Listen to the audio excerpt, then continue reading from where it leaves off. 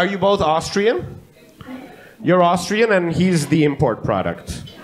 Yes, okay, okay. Which country, if I may ask, sir?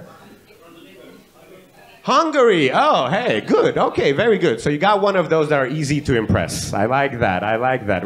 There's a lot of us. Any more Hungarians in? Come on, Hungarians, make some noise. Woo! Yay, Orban. No? Really? What's wrong? I thought we finally had some unity, no? The cuisine. Okay. Was it is like a good culture shock or bad culture shock? Bad culture shock. All right, that's weird to me. I thought Austrian food was aight. What do you not like? Wiener Schnitzel? But we have Wiener Schnitzel in Hungary. That's like, we're raised on the shit. If you ever gone to school in Hungary, they feed you Wiener Schnitzel with like a tennis racket. It's like, it has the meat, it has the eggs, it has breading over it. It has all the nutritions, now catch.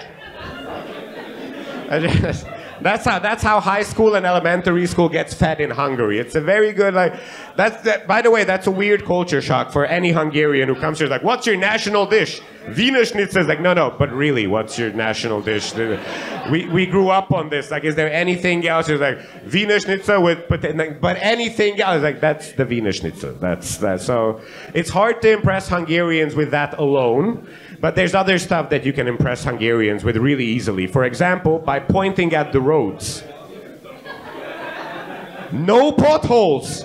Look, wherever you step, you can jump around with your eyes closed and you'll never break your ankle. It all works. It's perfectly done. By the way, I'm also thinking that's why Austria is so chill with alcohol and driving. Because the roads are fine. Nothing's gonna happen. In Hungary, we have zero tolerance because you need 100% of your concentration.